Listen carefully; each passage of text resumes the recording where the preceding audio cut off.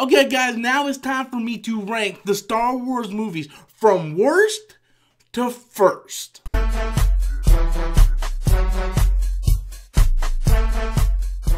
Coming in at number 9 is The Phantom Menace. The Phantom Menace is my least favorite Star Wars film. When it came out in theaters the first time, I loved this movie. But over the years, it just has not aged well. To me, the first half of this movie, it's so dreadful to get through. But once they get off Tatooine, once they get on Coruscant, and we actually establish, the plot of Palpatine trying to become Chancellor is really good. But unfortunately, the first half of that movie is just very, very hard to get through. Coming in number 8, Attack of the Clones. Attack of the Clones is personally one of my favorite Star Wars movies. I love everything from the arena point on, everything to do with Anakin and Padme. I personally like it. I know a lot of people frown upon that. They find it really cheesy, but I personally like it. Some of the bad CGI and some of the clunky dialogue really kind of makes this movie not as good as it could have been, so I have no choice but to rank it very much lower than the other films. Coming in number 7 is Return of the Jedi. Return of the Jedi is a film I absolutely loved as a kid.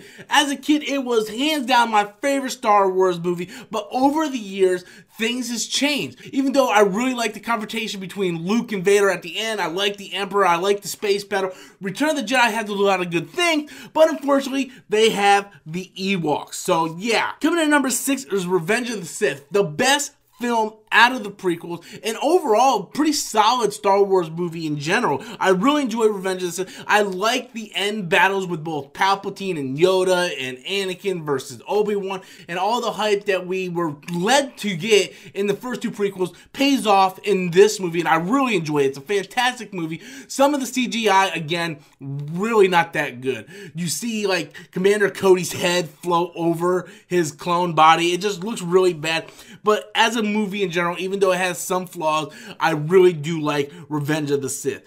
Coming in at number 5 is Rogue One. Rogue One is a great movie. Great, well put together movie, great script, great character development. The ending will break your heart each and every time you watch it. I like the fact that it is basically this rogue team trying to steal these Death Star plans, and they all die in order to give hope to the rebellion. A fantastic story. I love this movie so much. Coming in at number 4 is The Empire Strikes Back. The Empire Strikes Back was my least favorite movie as a child. Return of the Jedi was my favorite, with A New Hope as second, and then Empire was way behind because I felt Empire was too boring. But over the years, you realize how well Empire is put together, the storytelling, the directing by Irvin Kershner, just everything about Empire Strikes Back is fantastic. The Battle of Hoth is really great. The chemistry between Leia and Han is fantastic. Luke Skywalker confronting Darth Vader and finding out that he is Luke's father, it was just a great reveal. Fantastic. I love that movie so much. Coming in at number 3 is The Last Jedi. A lot of people might be giving me shit right now because I put Last Jedi over Empire Strikes Back.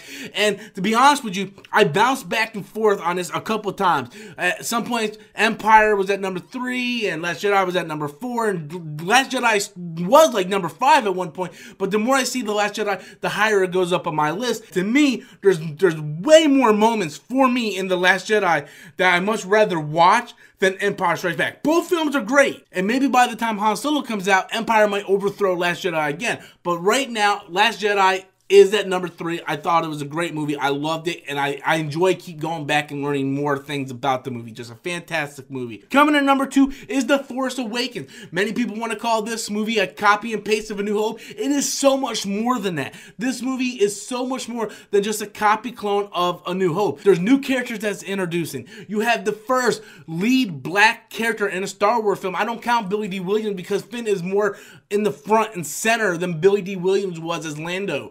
We have Daisy Ridley, the first female-led character in Star Wars.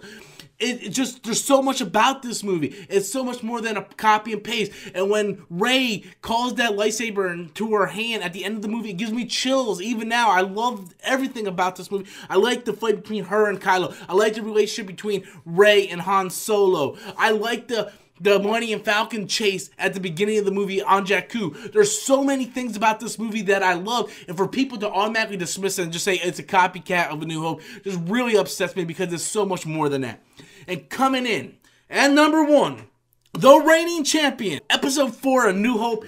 Fantastic movie, even today, still my favorite. When we're talking about moments in a movie that I get excited, A New Hope is filled with moments. Every time Obi-Wan talks about the past, whether it be the Clone Wars or how he was once a Jedi Knight, the same as Luke's father, it's just a fantastic setup. It makes you ask questions of what's going on in this universe. What happened in the past? What's going to happen in the future?